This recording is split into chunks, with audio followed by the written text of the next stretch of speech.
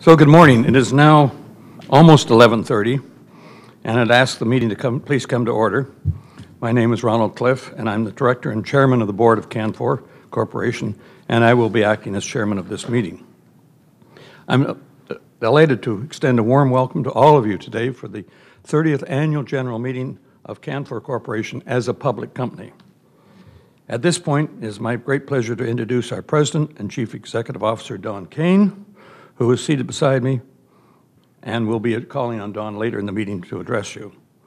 With your indulgence, I propose that any questions you may have be reserved until after you've heard from Don, unless the questions relate to the particular motion on the floor. Also seated at the head table is David Calabrigo, the Senior Vice President, Corporate and Legal Affairs and Corporate Secretary, and David will act as Secretary of this meeting, and I would now like to introduce to you all our directors. Alphabetically, Peter Bentley, Glenn Clark, Michael Kornberg, Jim Pattison, Conrad Panett, Max Singleton of Myrtle Beach, South Carolina, Ross Smith, and Bill Stinson. They have all worked hard, and we all appreciate their wise counsel. It is also very appropriate to express my appreciation for the contribution that all the company's personnel have made during this past year, and therefore to introduce the other officers of the company. And again, dealing with them alphabetically, Gus Buto, Vice President, Human Resources, Alistair Cook, Senior Vice President, Wood Products,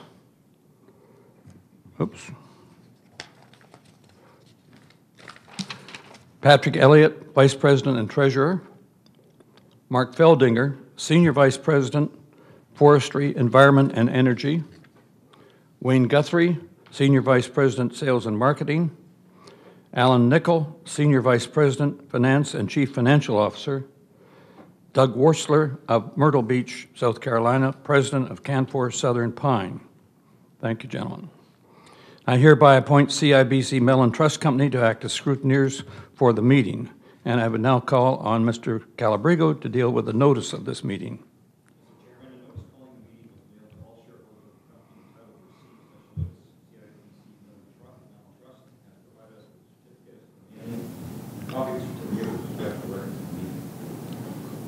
Thank you. I will now ask the Secretary to read the preliminary scrutineer's report. We're pleased to report that there are 82 shareholders holding 110,623,993 common shares represented in person or by proxy at the meeting.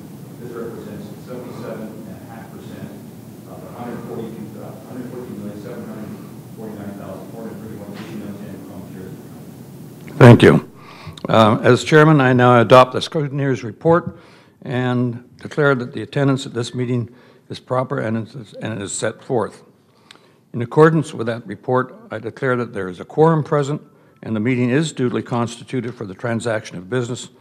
And I would ask all those who have agreed to move and second motions ahead of time be kind enough to give their names and state whether they are a shareholder or a proxy holder.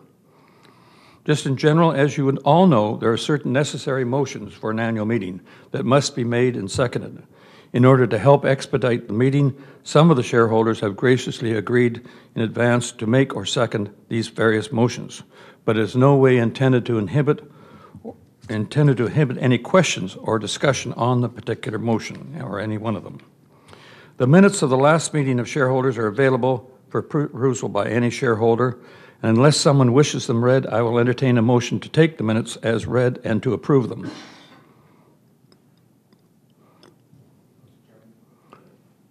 My name is Kevin Pankratz, and I'm a shareholder of the company. I move a motion that the minutes of the annual general meeting of members held on May 5th, 2011 be taken as read and approved. Thank you, Mr. Pankratz. Is there a seconder?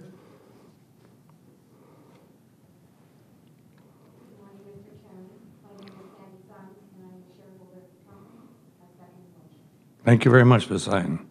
You've heard the motion. All in favor, please signify in the usual manner by raising your hand. Contrary, if any, declare the motion carried. The next item of business is to place before this meeting the consolidated financial statements of the company for the year ended December 31st, 2011, together with the auditor's report and the report of the directors to the members. These statements are reports are contained in the company's annual report, which has been mailed to shareholders, and there are many copies at the back of the room for those of you. Unless there are any questions, I will regard these statements and reports as having been received by the meeting.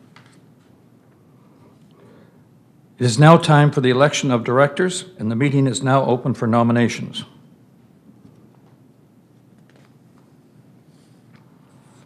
My name is Renee Villeneuve. I am a shareholder of the company.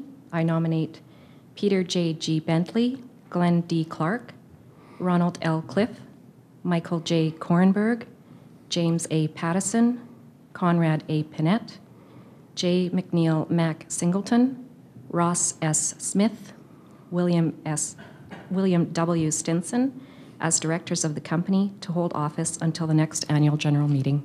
Thank you, Ms. Villeneuve. The persons nominated are management's nominees for election, as was stated in the information circular mailed to the shareholders of the company. Are there any further nominations? There being no further nominations, I declare nominations closed, and as only the required number of persons have been nominated, I declare that those persons nominated have been duly elected by acclamation as directors of the company to hold office until the next annual general meeting. The next item is the appointment of auditors, and it is the board's recommendation that the present auditors be reappointed. May I have a motion to that effect?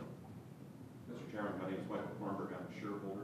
I move that PricewaterhouseCoopers LLP be appointed as the auditors of the company for the next year and to hold office.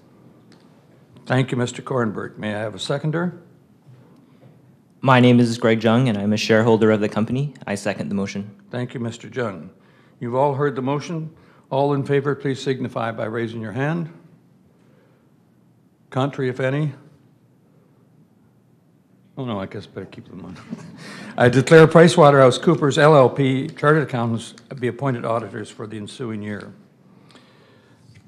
Before asking our President, Don Kane, to address you on our current positive outlook, I thought it would be a good idea to bring you up to date on certain management and board matters. Following the annual general meeting last year, the board of directors decided to realign the senior management of the company. This opportunity was made possible by the retirement from the company of 4 senior executives. It is a tribute to the talents and the depth of our current senior staff that every one of the 6 positions so created was filled from within the ranks of the company, save and except one outside hire who incidentally was a former long-term employee of Canfor, returning to the nest, you might say.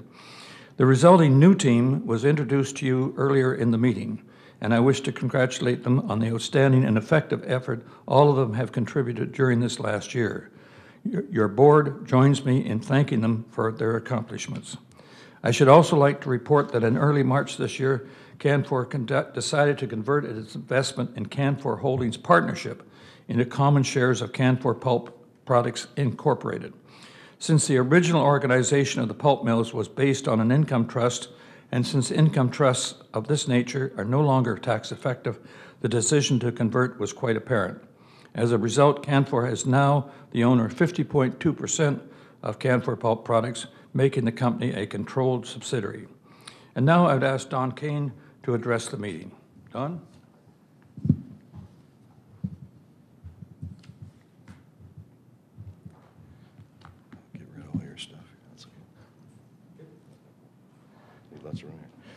Okay, thanks, Ron, and good morning, everyone. Thank you for joining us today and also for your ongoing support of Canfor. Before addressing Canfor's business and results, I want to take a moment to reflect on the tragic explosion of the Sinclair Group's Lakeland Mills in Prince George on Monday night. Forestry is a close-knit community in British Columbia, and we are all deeply affected by this tragedy. Canfor holds a 1/3 stake in the Sinclair Group, and Lakeland is part of the broader Canfor family. Tragically, 2 men have lost their lives in the incident, and several others remain in hospital. Of course, our foremost concerns are with the entire Lakeland team, most particularly those that were injured and their families. We are also conscious of the fact that this is the second serious fire this year for a BC interior sawmill. While it is much too early to speculate on the possible cause of the Lakeland fire, this event, combined with the recent explosion at Babine Forest Products in Burns Lake, has caused us to redouble our effort on safety. Government has already committed to inspection of all sawmill facilities, and we support their rapid response in assessing the situation and helping the industry to identify and manage risk. Canfor is the industry leader in safety, and we intend to remain so. Housekeeping and safety standards have always been a top priority in this company, and they remain so today. We are taking immediate action to mitigate dust issues across the company, and as the factors that contributed to the Lakeland and Babine fires become known, we will take the findings into account across Canfor's operations. So turning to business of the day, this meeting is the first for this Canfor executive group. We were appointed to our current roles after last year's annual general meeting, and for all staff all across this company, 2011 has been a year of tremendous achievement. We have made significant progress in implementing our strategy toward being the most competitive lumber manufacturer in the business. It is a privilege to be here today to highlight a few of our activities and accomplishments from the last year and to recognize the immense contributions of employees from across this great company. I would also like to emphasize how our investments and efforts fit within our strategic vision and how they position us for the future. Market conditions for lumber remain challenging in 2011, owing primarily to the sustained curtailment of U.S. housing starts. In 2011, we posted a $56.6 million loss on $2.4 billion in sales, or 40 cents per share, disappointing results that reflect the difficult conditions our sector has faced in most markets. The U.S. market has stabilized, but has been slow to recover.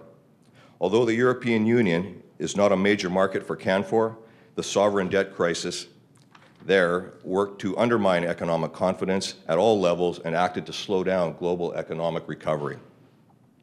Our EBITDA in 2011 was close to $180 million, which largely reflected the strong pulp markets where prices reached record levels during the year. For our lumber segment, we essentially broke even on an EBITDA basis in 2011. It is important to emphasize, however, that our balance sheet remains very strong, and Canfor has emerged from this unprecedented global economic downturn stronger, more agile, and ready for growth. In fact, I'm proud to note that we have grown significantly over 2011. Turning to Q1 2012 performance, today we are reporting a net loss of $16.2 million on sales of $607.6 million, or 11 cents per share. After adjusting for various items, operating results overall are slightly down from the fourth quarter of 2011, largely reflecting weaker results in the pulp and paper segment. Our Q1 results were also negatively impacted by our stronger Canadian dollar, which was up roughly 2% over last quarter. Market conditions in the U.S., however, are showing improvement, which is encouraging. We saw some solid improvements in North American lumber prices over the quarter. We are also seeing slow but steady gains in U.S. housing starts, which are now reported close to 700,000. Gains in U.S. pricing were unfortunately offset by continued weakness in offshore low-grade prices. Well, with inventories in China returning to more balanced levels, we expect to see improvement in low-grade prices over quarter two. 2011 was a busy year for Canfor, and we have made major progress in setting the operating foundations to meet our commitment to achieve top quartile performance by quarter one 2013. In May 2011, we initiated a strategic planning process that included participation for all of Canfor's executive and senior management, and that was enhanced by a dedicated strategic planning session with our board of directors.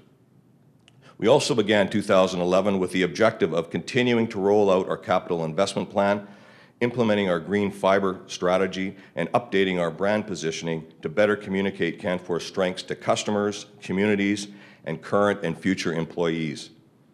I am extremely pleased with the progress we have made on all of these fronts, and will touch on several of these today. I've been with Canfor for 33 years, and I cannot recall a more exciting time to be a part of this company. There is no question that the economic storm that we have faced over the last several years was incredibly difficult, not only for employees and shareholders, but also for our communities, contractors, and suppliers, each of which is a key stakeholder in our company's future. But the sun is rising on the forest products sector, and Canfor is exceptionally well positioned to capitalize on our industry's improving fortunes. In my view, this company holds the best fiber position, the best relationships, the best customers, and far away the best and most committed employees in the business.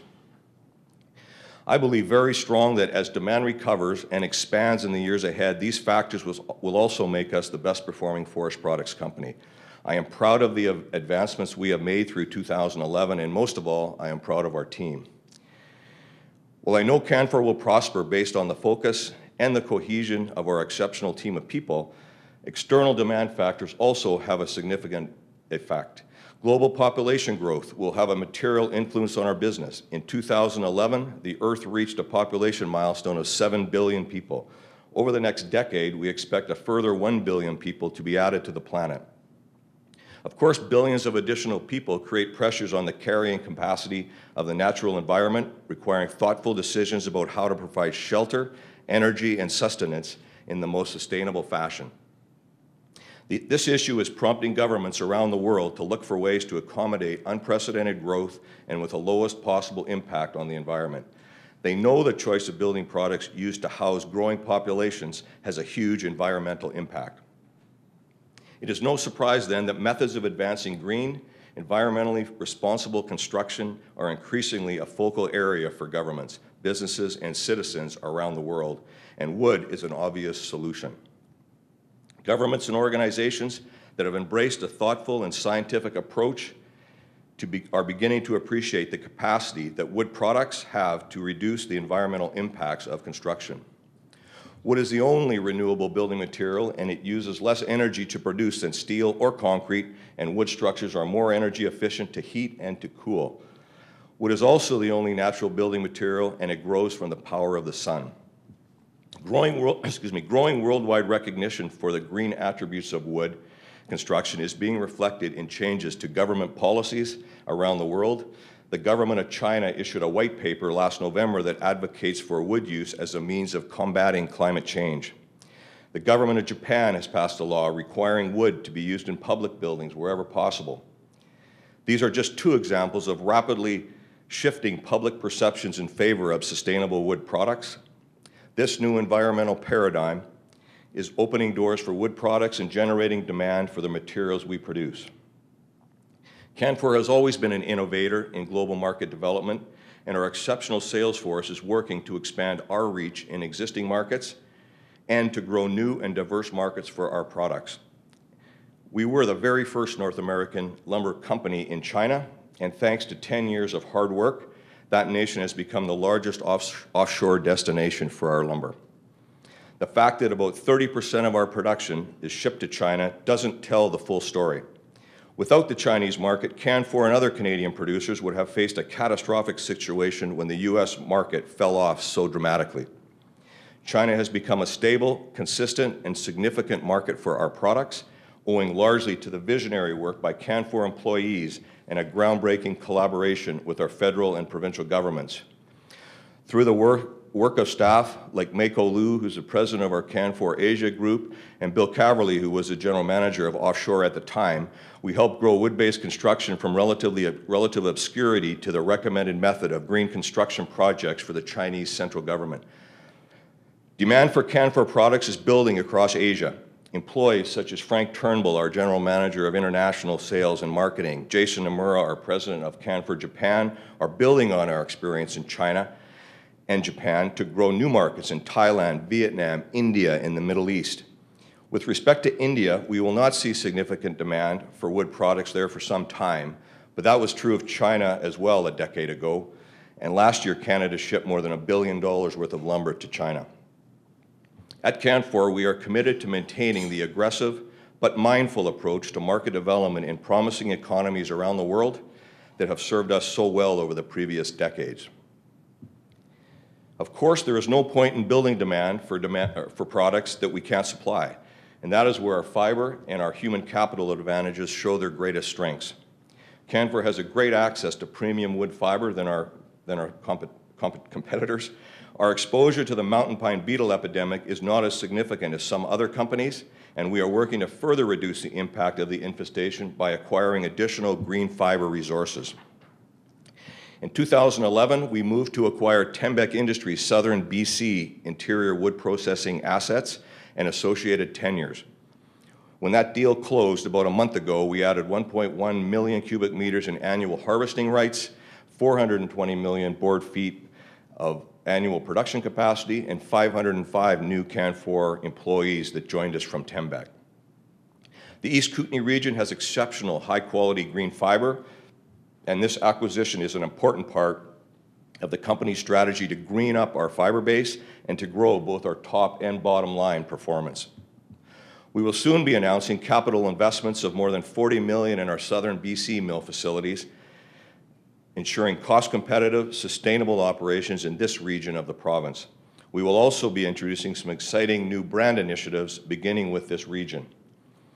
I would also like to note that an acquisition of this size takes a remarkable effort by a whole lot of people, ensuring that there is a seamless transition for employees, for customers, for suppliers, involves an incredible amount of work that goes on behind the scenes, from IT staff ensuring that computer systems will work, to the payroll staff that processed all the new Canfor employees, to Heather Burton in communications, who took the lead on applying the Canfor brand to hundreds of signs throughout the operations. We sometimes forget about all the behind-the-scenes effort, and I want to thank everyone who was a part of this overall deal and the transition. Of course, part of our work toward being top quartile means ensuring that our facilities are modern, efficient, and able to cost-effectively meet future demand.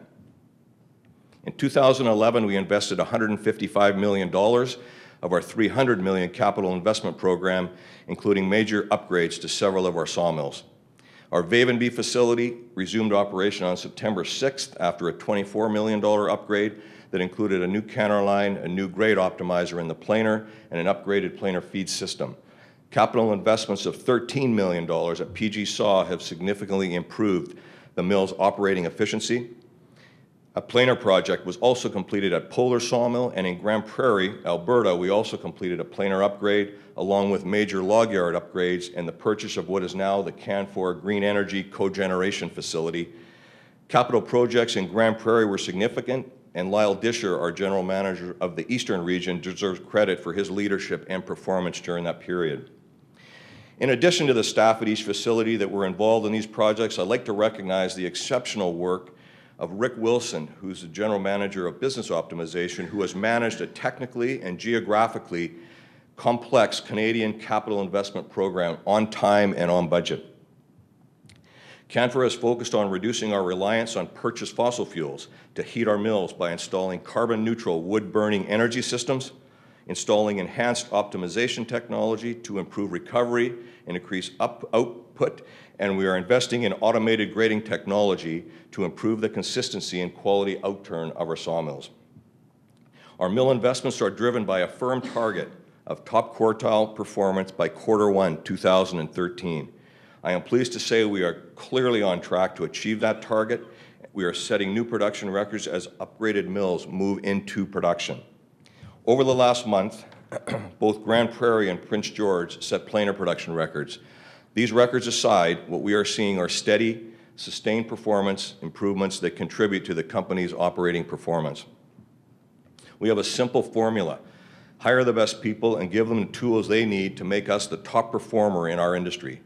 I know I speak for all my executive team when I say we know our employees will help us achieve these targets as long as we prepare them for success and support them along the way. In 2012, we will be spending more time talking to operational staff and hourly employees to ensure that they understand our goals and we have a better understanding of their needs. Our regular mill visits are just one way that we plan to improve communication with employees at all levels this year. Our employees are the key to our success. I want them to know it, and I want to know that as a management team, we are doing everything we can to support their work. We also want to be sure everyone at Canfor is committed to the three major goal areas that we articulated in 2011: safety, quality, and profitability. We are proud that the careful work of our staff has made us industry leaders in safety. our injury rate is less than a third of the sector average. I recently visited North and South Carolina for the President's Safety Awards, and I would like to acknowledge the leadership of the Canfor Southern Pine Mills that were recognized for the lowest MIR rates. Terry Bishop, our general manager of the Graham Mill, which has had the lowest MIR rate for all our sawmills from 2009 through to 2011. Mitchell Fry, our general manager of the Marion Mill, that was the winner for the remanufacturing with a rate of 0. And I would also like to note the achievement of New South Express, a subsidiary trucking company that operates a fleet of trucks that transport our products to market under General Manager Carl Hamilton. New South Express has received the South Carolina Industrial Safety Award for each of the past 4 years. All across this company, we will do everything we can to maintain our safety record. We can never be satisfied as long as there is the potential that our employees could get hurt on the job. Our top priority is to make sure every Canfor employee has a safe working environment, and we will continue to raise the standards of industrial workplace safety and improve our performance in 2012. Our commitment to quality is also central to everything we do. Canfor is a reliable producer of quality products and has been for 75 years. Quality encompasses our products, our environmental stewardship, and the relationships the company has with its communities, First Nations, customers, and other stakeholders. We want our customers to recognize Canfor as an industry leader so they continue to make us their first choice as a supplier. We need to provide best-in-class supply chain management and logistics support to maintain the superior customer service we've built our reputation on. Bob Hayes, our General Manager of Global Supply, does an exceptional job on this for us. At both a corporate and individual level, we aim to be respected members of the communities in which we operate. While I could point to a great many, let me single out Mike Grimm, our General Manager of the West, who is trusted and highly regarded throughout his mills and his communities, and demonstrates the quality of leadership that will make the attainment of our goals possible. Of course, our third goal is profitability, and across the Canfor enterprise, we are committed to ensuring this company is top quartile producer by Q1 2013, as I've said a few times. We are relentlessly focused on making sure our staff have the tools to succeed because we appreciate that their actions every day are the basis of our success. This will drive our bottom line performance and our profitability. I have mentioned the capital upgrades in several of our Canadian facilities, but would also note that Canfor Southern Pine has also installed planer optimization systems in all mills and completed other capital projects over the last 18 months. We have been particularly impressed with the incredible dedication showed by the Southern Pine staff, who have overseen production increases from 270 million board feet in 2009 to a 460 million foot target in 2012. The entire Canfor Southern Pine Division made money in Q1 and anticipates an excellent Q2 as the operations move further away from startup curves and capitalize on the benefits of new equipment. One of the benefits of operating a company the size of Canfor is the opportunity for sharing ideas and best practices across our divisions and coming up with a whole that is greater than the sum of our individual sawmills. We are seeing an excellent example of this and the improved communication and cross-functional sharing that has followed Keith McGregor joining Canfor Southern Pine earlier this year as VP of Southern Operations. Dave Dodge, our Vice President of Procurement, and his group have done a superb job of bringing fiber costs down at Canfor Southern Operations this year. As you probably can tell, I am consistently impressed by the many contributions made by Canfor staff in all our operations and at every level. Charlie Meintz, our Regional Manager in the West, is the constant champion of his mills and his employees and is always there to offer advice and support to his colleagues. Stephen Mackey, our Regional Manager in the East, has taken on Canfor Green Energy and the East Kootenay mills this year, a significant and geographically widespread growth in responsibility. From Grand Prairie to Elko, Stephen covers a huge region for Canfor. All of our managers deserve special recognition, and of course, a speech like this doesn't provide enough time to remark on everyone's achievements. The work of staff at all levels is equally important, though. This spring, a Canfor employee in Houston, Duarte de Tevis, marks 50 years with Canfor. Duarte is a Laterno operator and is the #1 employee on Canfor's seniority list. Although the company, no doubt, although the company and his colleagues would love to honor him, he is far too modest and turned down plans for an event. Thank you, Duarte, for many years of service. Canfor employees at every level and in every function are the key to achieving our pledge to be top quartile, while maintaining our focus on the safety, quality, and profitability. They include people like Tom Lewis, who's the regional manager of the Forest Management Group in Prince George. Tom has been with Canfor for 14 years, and he's an excellent example of the kind of determined effort and relentless focus that means so much to our company. Mind you, he probably would be the first to say to his colleagues in operations and give credit to them and the staff that deserve all the credit. This year alone, Tom and his team managed some tough assignments. They resolved the trucker strike in Fort St. John, balancing Canfor's interests with the realities of an extremely competitive labor market and maintaining critical supplier relationships. They began a process of executive engagement that improved the relationship between Canfor and its trucking and contracting communities, and they led the forest management analysis and integration functions related to our acquisition of more than 1 million cubic meters of top-quality green fiber at Tembec. I would also like to thank Bob Montague, our General Manager, Interior West, and his forest management group. They kept our mills supplied during the absolute wettest forest conditions on record in British Columbia's interior last year, including at times when the supply in some of our mill yards were down to hours.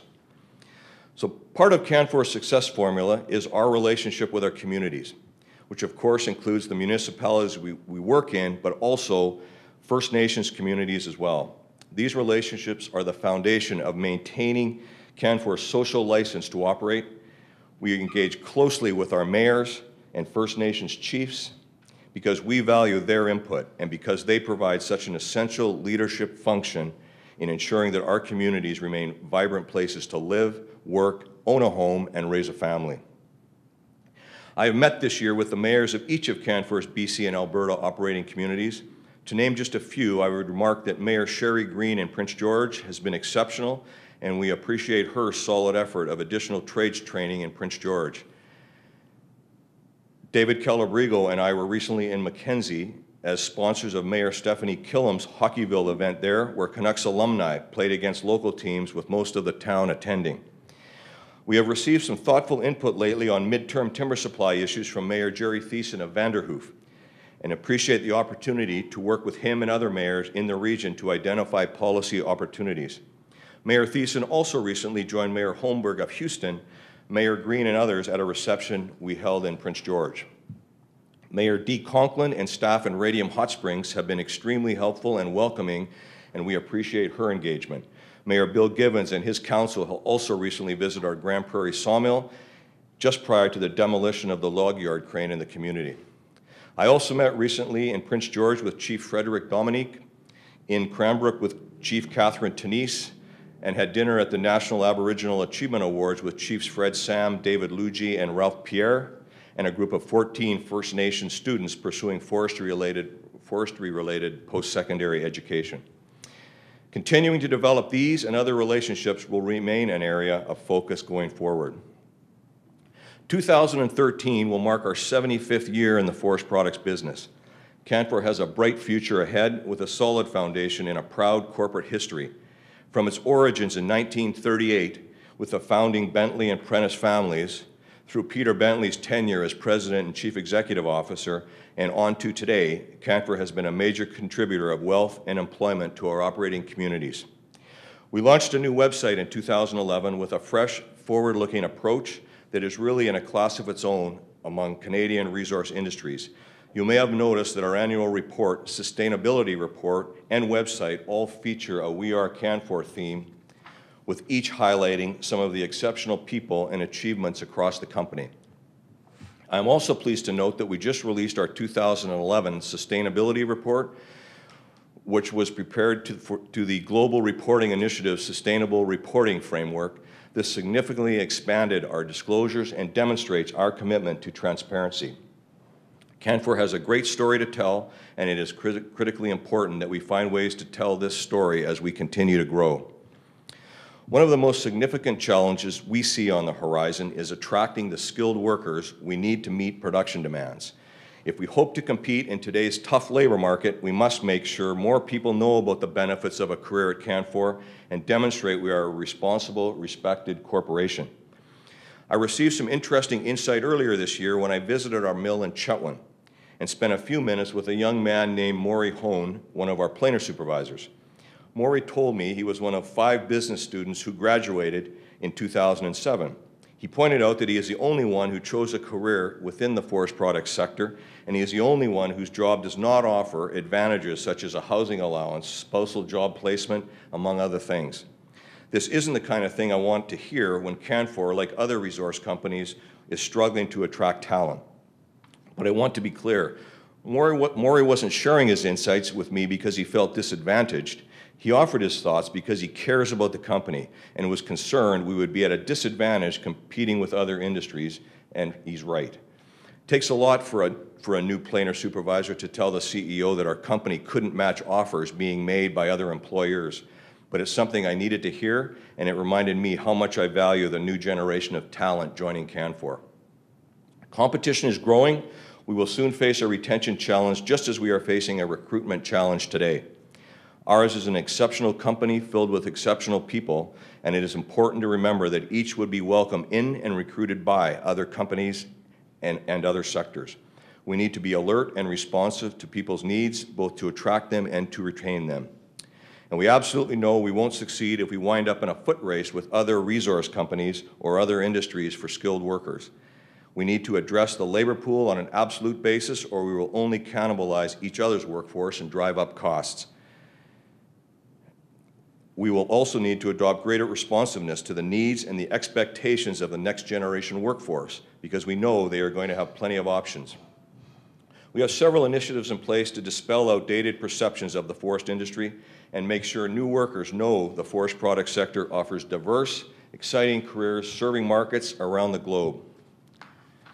So as we look ahead to 2012 and beyond, Canfor will maintain a relentless focus on safety, market development, fiber supply, production efficiency, and human capital. We will continue to refine our production facilities to achieve top quartile performance, operating safe and efficient facilities, processing some of the best fiber the world has to offer. We will continue to work to grow markets for our products while maintaining a tireless focus on meeting the needs of our existing customers around the world.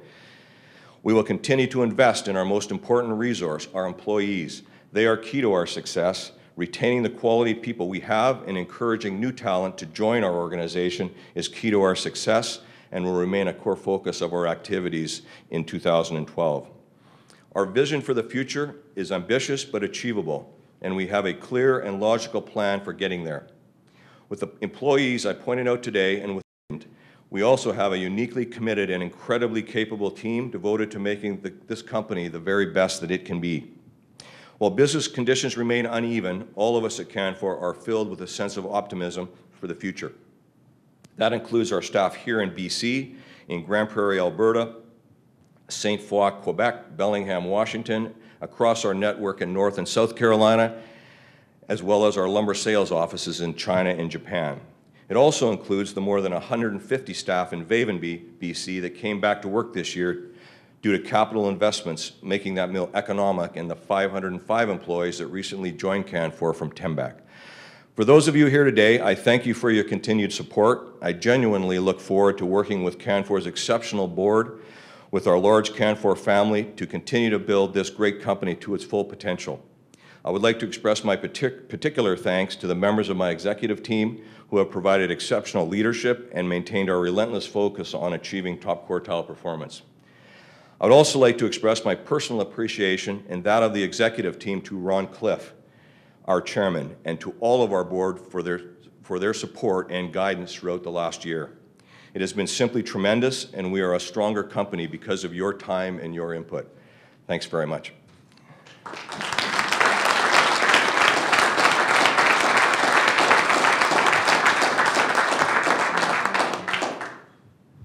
Thank you, Don. That was an excellent assembly of notes and thoughts about the company, which I think we're indebted to you for the thoughtfulness you put into those remarks. It is now appropriate at this time of the meeting for questions from the shareholders. If there are any questions, please identify yourself as a shareholder or a proxy holder and your name, please. My name is Hubert Bunce, and I'm a shareholder of the company. And years ago, I was an employee of the company.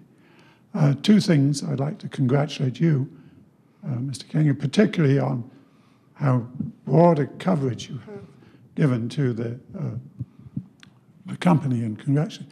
But one person you didn't congratulate, and I think it's the most senior employee, and maybe by looking at your face, you know who I'm talking about.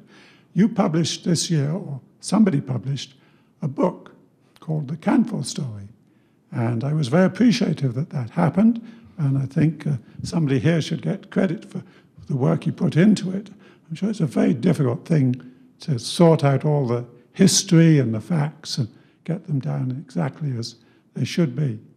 There was just one thing I did miss, and there was a word missing, and it was the word bull, B-U-L-L. And I don't know whether Peter appreciated that, but there was a story about a cook at Englewood, and really he was a bull cook. He wasn't just a regular cook, he was a bull cook. Otherwise, I do have a question I'd like to ask. You have your directors sitting here, a very fine body of men, and in the middle of them is a lady. But she wasn't presented as a director. And I just wondered why you don't have any ladies as directors, because I do feel I do feel that the male mind has got one track and the female mind has got a slightly different track. And I think you can gain something by having a director. Now, I don't know whether it's too late to correct that this year, but I think maybe in the future you could keep that in mind, that perhaps you could find some lady who would love to be a director. Maybe this lady would, I don't know. Thank you. Thank you very much for all you've all done. I will congratulate you all on your efforts towards the product. The company. Thank you for your remarks, and particularly your thanks to Peter Bentley, because sharing an office with Peter, I know how much time and effort he put into that book. It was 6 months of hell. And thanks for the comments on Mars and Venus. We take note of your comments. When there's an opportunity, I'm sure we'll have the possibility of looking for other sexes on the board. Any other questions? As there's no further business, I will entertain a motion to conclude the meeting. Mr. Chairman, my name is Patrick Elliott. I'm a shareholder of the company. Thank you, Mr. Elliott. May I have a seconder? Mr. Chairman, my name is Edith Chan, and I'm a shareholder of the company. I second the motion. Thank you very much, Ms. Chan. All those in favor of the motion, please raise their hands. Contrary, if any, I declare the meeting closed, and I thank you all for your attendance.